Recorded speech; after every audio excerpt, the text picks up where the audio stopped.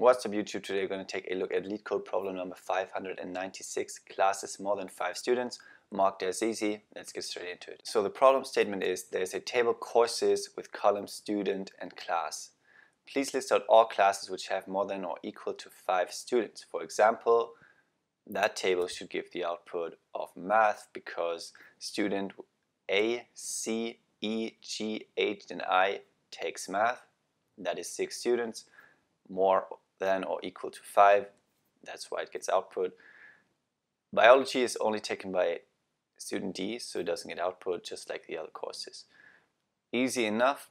Let's try to think of how to approach this problem. Funny enough, that's actually the exact same question that I use for data scientist interviews at the company I work at, to see how people explain their approach and what kind of SQL keywords and techniques they know. So as you can see, I just went through that example input and output and just counted the amount of people that take each course. Not for every course, but I could see that math was the only one that has more or equal to 5.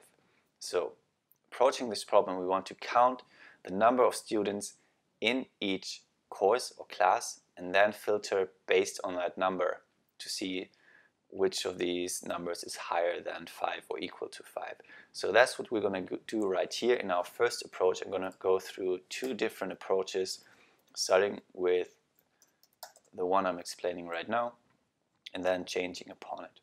So we want to select the class and then count the number of students in that class for each class. So we're going to select these 2 from our table courses, and in order to count the number of students per class, we need to group by class. So let's see where this takes us by running this query.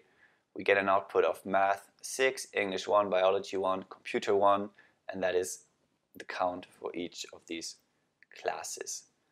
Now I do have some follow-up questions for this problem. One of them being, what if we have duplicates in the table? What if one student's entry is in there twice? So we have A math, then A math again. So maybe that's been a mistake in the database, and we can solve that by using count distinct. Maybe we should add that right here already. It's not going to change anything for this example, but that is always good to keep in mind because we might have that problem in the future and it might be asked as a follow-up question by the interviewer.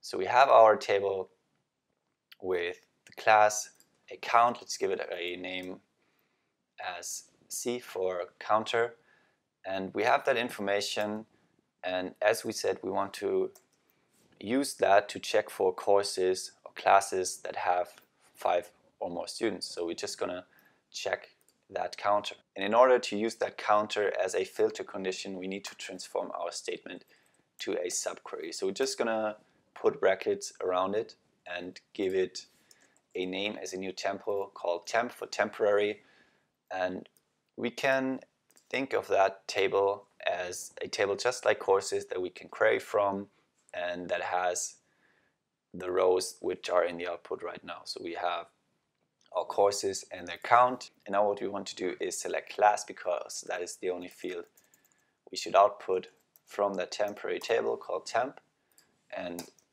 introducing our filter condition of C, our counter being greater or equal to 5. So running that query already gives us the correct result, and I think it's a great way of going through the problem and explaining your approach, and it does make sense logically because that is pretty much the same exact thing we did when we went through the problem statement. We just checked for classes that have more than 5 students by just counting the number of rows per class. Now there is a better way of doing that, introducing another SQL keyword, and we're able to remove that subquery. So what I usually do in the interview, I ask, is there a way to solve this question without using a subquery as we did right now?